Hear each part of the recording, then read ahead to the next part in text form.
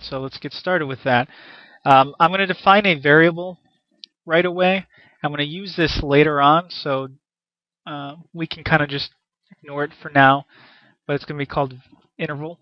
I'm going to use this when we do the automatic slideshow. So let's start a function, which we call change image, and we're going to have a parameter of argument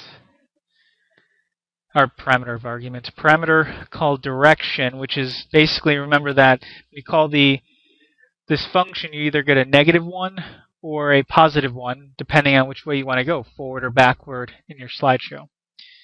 Alright, so what we're going to do is we're going to define this variable current, and that's going to be my current image, the one that you actually see on the screen. And so JQuery here, let me write it out and I'll explain.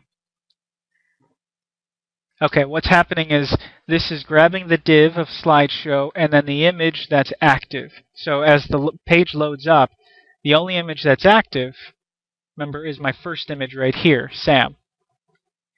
Alright, so right now it's grabbing that slide or that image.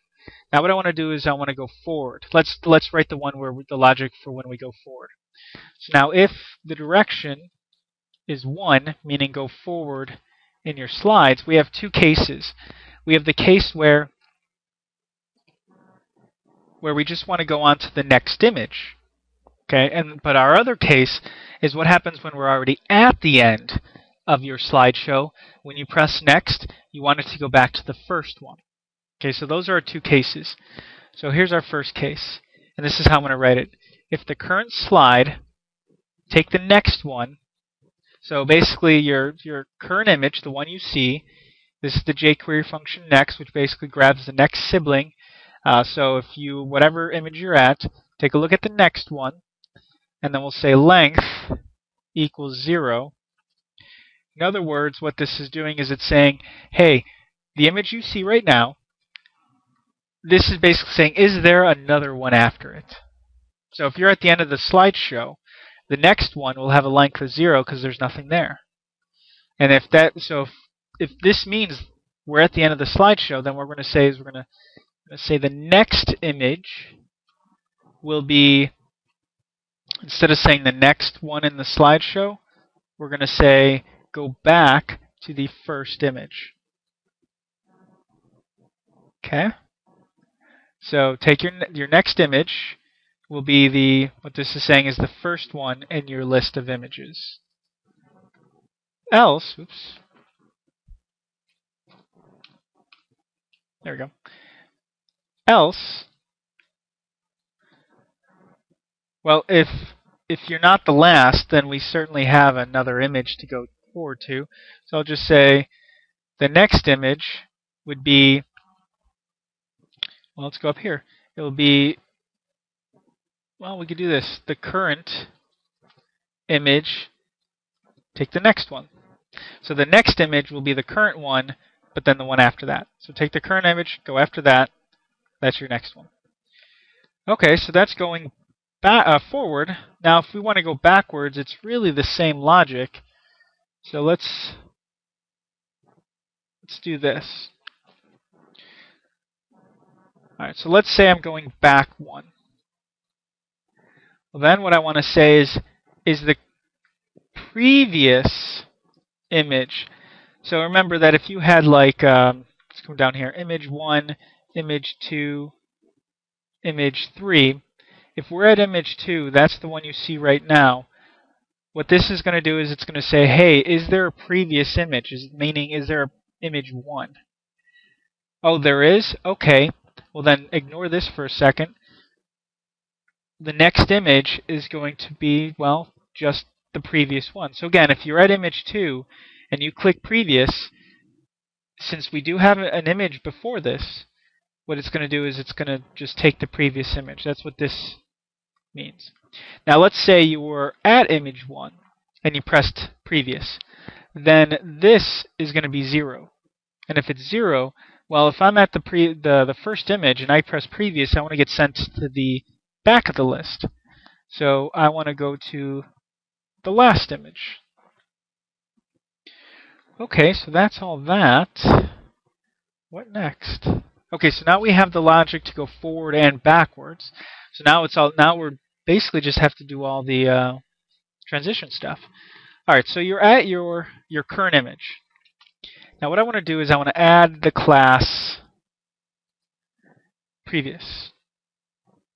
So what this is basically doing is it's taking the slide that you see right now, and it's sending it back to the z-index of 9. Now all the other images have 8, so it actually doesn't make it disappear. It's the z-index of 9 is still the one closest to you, so you still see it. So nothing's changed. Okay, visually nothing has changed. Okay, now what we want to do is we want to take our next image, the one that I want to show to you. What I'm going to do is change the CSS on it to have a 0 opacity, meaning that the next image, when it's going to be shown to you, it's originally going to be completely transparent. Then what we're going to do is add a class to it, and the class is now going to be active. So at this point right now, this is the image that's on top of all the other images, but it's completely transparent. So which image do you actually see? Still the previous one, the one that we want to move from. And it's in the previous one that has now a z-index of 9. But that's the one you still see, even though that this one's technically on top. It's transparent. Okay, so we got to fix that. So now what we're going to do is we're going to animate. And let's see, how do we want to animate? We're going to change the opacity then to 1. We're going to do that 1500 milliseconds, so 1.5 seconds. And then we're going to have a callback function. Now this callback function, since what haven't we done yet? Well, the only thing all right, at this point now, the new slide is completely, well, you can completely see it. But remember, the previous slide now has that z-index of 9. But now that it's in the background, I want to actually make it have the same z-index as all the other images. So what I'm going to do is I'm just going to say that current slide, or the one that we were just on, we're going to remove the class active and previous. Okay. I think that's good for now, so let's go check this out. So let's refresh.